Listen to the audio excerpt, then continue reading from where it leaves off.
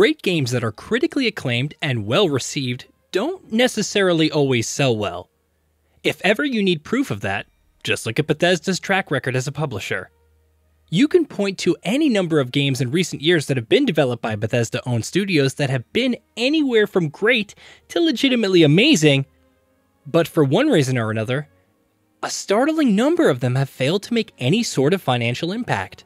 There have been exceptions, of course. There always are. Bethesda Game Studios, for the most part, seems immune to this curse, and it doesn't look like that's going to change anytime soon. Even Fallout 76, despite its horrendous start, is doing well for itself now, while Starfield looks set to be another massive game. Outside of BGS though, most other Bethesda-published titles have been commercial failures, to varying degrees. That's a streak that's been going on since the early years of the PS4 and Xbox One generation.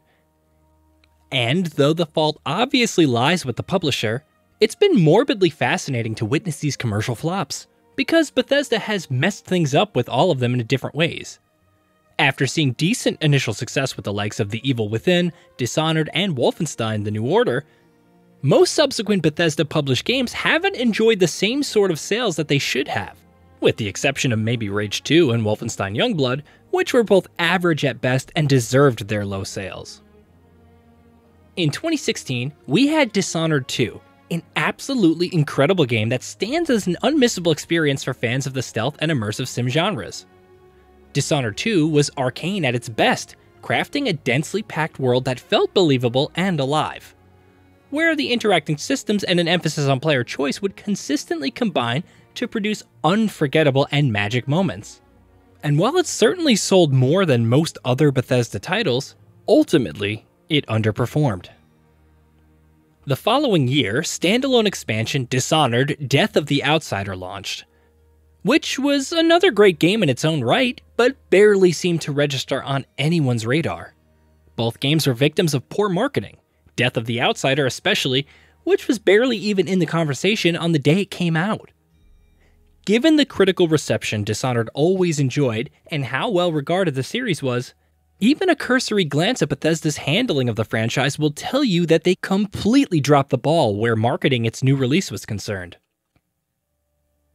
And poor marketing was something that affected solid games developed by other Bethesda studios as well. Take The Evil Within 2, for instance, which is an excellent survival horror game that expanded on its predecessor in significant and meaningful ways. A survival horror title of that quality releasing days before Halloween and selling as poorly as The Evil Within 2 did is an absolute travesty.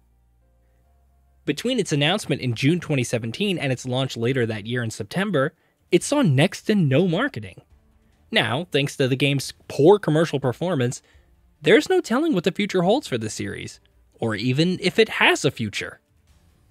Meanwhile, coming back to Arcane, other games developed by said studio haven't had too much luck either. In fact, 2017 saw another excellent Arcane game falling prey to unfortunate circumstances. And yes, we're obviously talking about Prey, in case the painful pun wasn't enough indication. That too was a game that suffered because of poor pre-launch marketing, but sadly, there were other issues that impacted it as well. At launch, Prey had several major technical issues, especially on PC, with several major outlets reserving plenty of criticism for the game on that front. Reception obviously turned around once those issues were sorted out, but that initial wave of underwhelming responses from critics combined with the aforementioned tepid marketing to once again make for poor sales. Also in 2017, there was Wolfenstein 2, The New Colossus, an excellent first-person shooter that had all of the elements in place to build on the success of its predecessor and take the series to new heights. Critical reception was solid for the game upon launch. Sales, sadly, were not. Wolfenstein 2 performed below expectation as well, and its release timing had to take a lot of blame for that. It came out on October 27, 2017. You know what else came out on the exact same day? Super Mario Odyssey. In the days leading up to that, the same month also saw the release of games like Gran Turismo Sport, Forza Motorsport 7, Destiny 2, Middle-earth: Shadow of War, and yes, Bethesda's own The Evil Within 2. With so many massive games and proven selling franchises releasing in the span of a few days, releasing Wolfenstein 2 and The Evil Within 2, not exactly a bright idea on Bethesda's part. Both of these, incidentally, are franchises whose future is looking murky at best right now, thanks to their recent commercial missteps. In recent months, Bethesda has published Deathloop and Ghostwire Tokyo, both on PS5 and PC. It's still early days for both games, and sales figures haven't been officially revealed either. But early indications haven't exactly inspired too much confidence, with both games having failed to chart with any regularity in sales charts across the world so far. Ghostwire Tokyo, in fact, had a particularly disappointing debut in Japan, barely managing to sell over 10,000 units upon release. And ultimately, it wouldn't be surprising if Bethesda were to come out and say that both these games had underperformed. While no stone was left unturned for Deathloop's marketing, Ghostwire Tokyo got the short end of the stick on that front, to say the very least. More importantly, both games are also console exclusives for a system that is notoriously hard for more people to get their hands on.